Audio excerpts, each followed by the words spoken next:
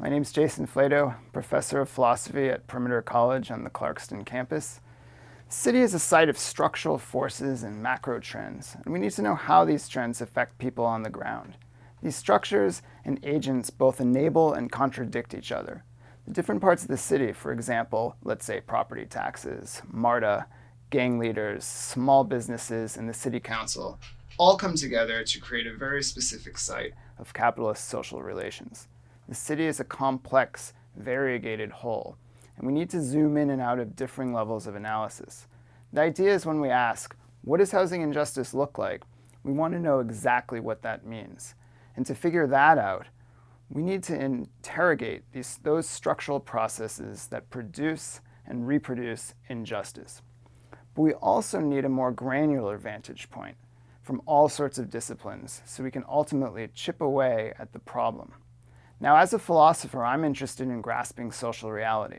Part of that means showing what we think is natural is often not natural.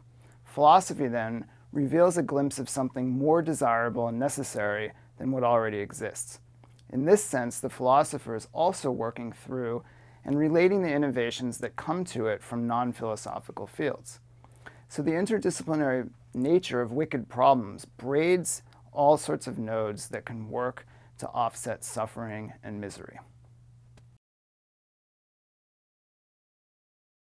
I have both teaching and research projects connected to wicked problems. I offer a course that interrogates wicked problems that persist in the Atlanta metropolitan area, such as transportation, food insecurity, and affordable housing.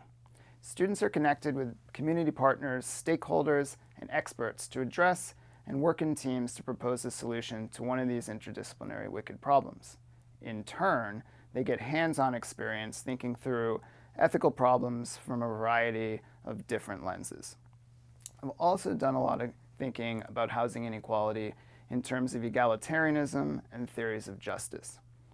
Elizabeth Anderson, a philosopher, points out that a theory of justice should bring into view the interdependency of persons through social relationships of the division of labor and the institutional rules and practices of social cooperation.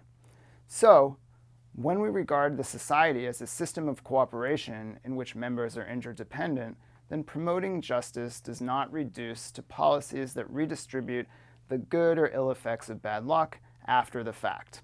Rather, we should be asking as well whether those institutional rules, social practices, and structural relations can be reformed so that they produce less undeserved inequality to start with.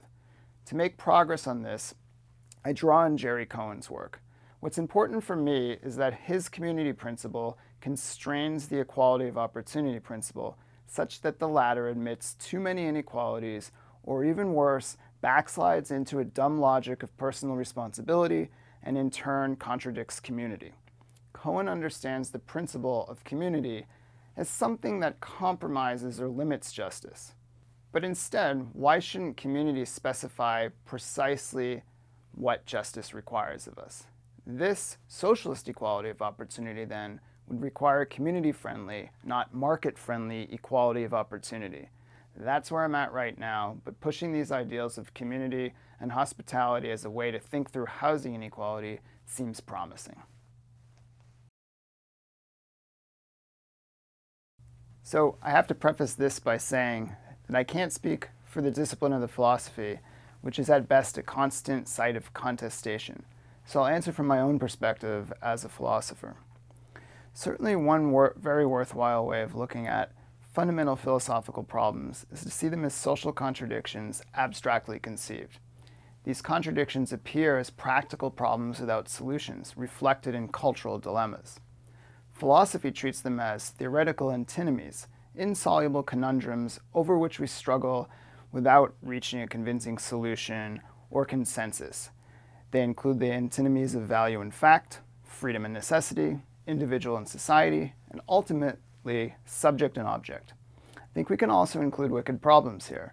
This approach means that philosophical problems are significant insofar as they reflect social contradictions.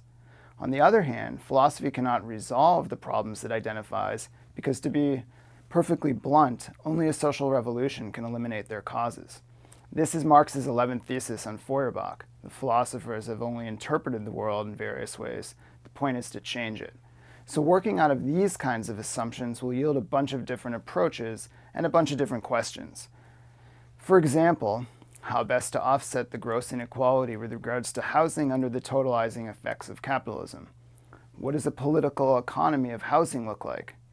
In what ways does housing struggles interface with class struggles? What is the role of the state with regards to housing? And for one last example, philosophers like to make distinctions. One way of making distinctions is to engage in some sort of genealogical analysis.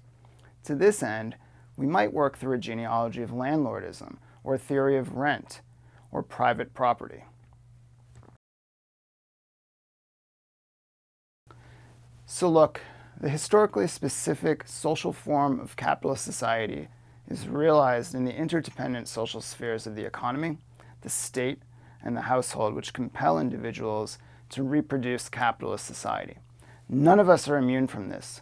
More narrowly, as anyone that's been paying a little bit of attention, the city of Atlanta has an affordable housing crisis. The rent is too damn high. More than 75% of low-income renters in the city spend more than 30% of their income on rent, and a large portion pay more than half their incomes on rent. Atlanta ranks 5th out of 70 large U.S. cities in the rate of eviction notice per rental home. The median rent for a one-bedroom unit is hovering over $1,600 per month, even upwards of $2,000.